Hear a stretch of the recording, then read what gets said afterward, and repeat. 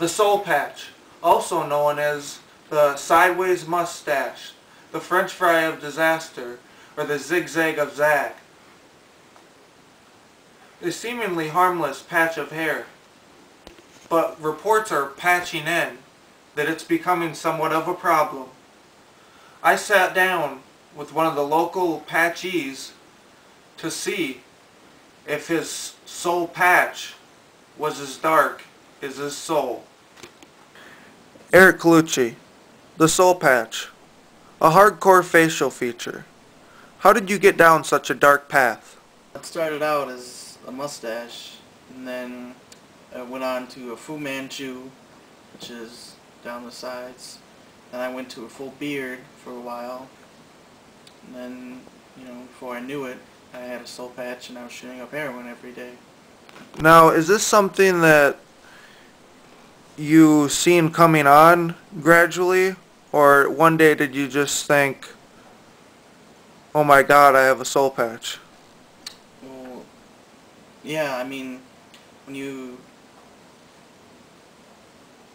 um, I know, it's a tough subject. well, when you experiment with facial hair, it can be unpredictable sometimes.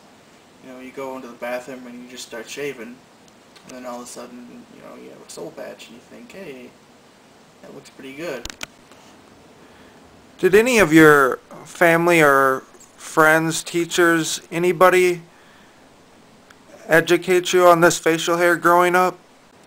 Yeah, I mean, parents, teachers, they all try to warn us about this kind of stuff, but once you're staring at the mirror and there's a soul patch looking back at you, you kind of think, well, maybe all those after-school specials were wrong. Now, I know in society today, facial feature is on the rise of becoming somewhat popular and the cool thing to do. Was there any peer pressure growing up in school? Yeah, there was some. I mean, there was a guy in our high school named Robin Williams, and he was very popular. He was very popular. And one day he comes up to me, and I was trying to grow a full beard, and it was just kind of some peach fuzz. And he comes up to me and he says, listen, knock it off with the beard shit. If you don't grow a soul patch, you're never going to amount to anything. It's really messing up Eric's life. I mean, I just pray to God every single day that, I had this cancer for 14 years because I can never grow soul patch, and it's such a disgrace to our family. I think athletes should be blamed because they grow facial hair because it'll make them hit the ball harder or run faster or shoot better. Uh, they don't realize the influence they have on these children. I mean, everyone says that they want to be like Rex Grossman. Who influenced you in your decision? Well, there were some celebrities, Beyonce, Lady Gaga, Barbara Bush. They really knew how to work a soul patch. What about anybody in your family? Siblings? I know siblings tend to influence you quite a bit growing up. Were they in the same facial features as you? Well, my little brother Alan has had cancer for the last 14 years, so he hasn't been able to grow any hair with the constant chemotherapy. But my older brother Justin, he seemed actually sort of jealous of it. He would do things like he'd call the soul patch SP, like that was really cool. He would constantly make fun of me, or say, "Oh, look, it's Eric and SP." Like, yeah, that's really funny, Joe. What health risks have you faced uh, keeping the soul patch for as long as you have? Well, there's the headaches. Well, they say 7 heart attacks, but like 3 or 4 of them were pretty minor. Sometimes I black out, and that can cause problems. But I still drive around with the soul patch. I'm not afraid to go out and be active.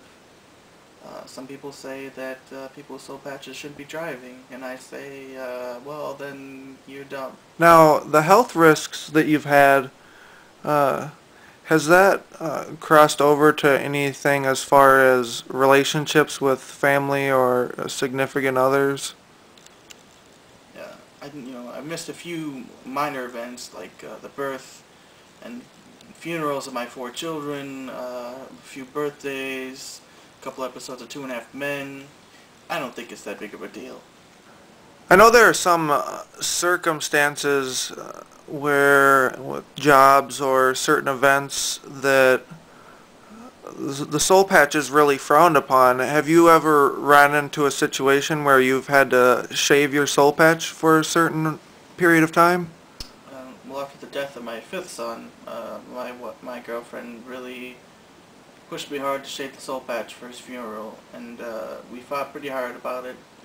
Physically, I'm saying, punches were thrown by me. I hit her in the face a few times, but finally she convinced me with a gun to shave the soul patch for the one day for the funeral. Immediately after it was gone, I started going into withdrawals. My feet got bigger. My nipples started to bleed.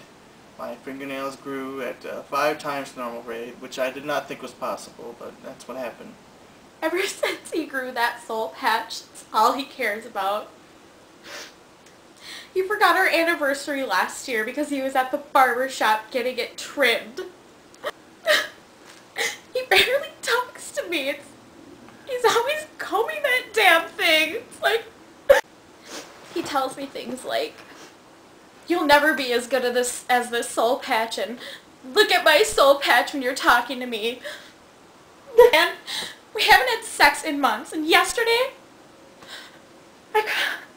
I caught him masturbating to his soul patch in the mirror. Can you tell us a little bit about your criminal record?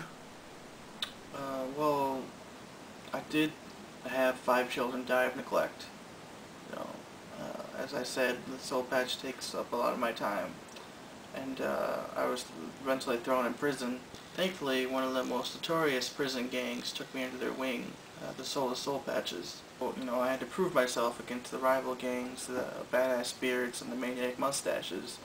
So I made a shank out of potatoes, and I stabbed 3 members of each group, and I scalped their mustaches and their beards and brought them back to the leader of the Soulless Soul Patches. And after I did that, I was accepted into the gang from then on, and it really made prison, a pretty fun experience. After my 6th son was born, I really tried to get it together, but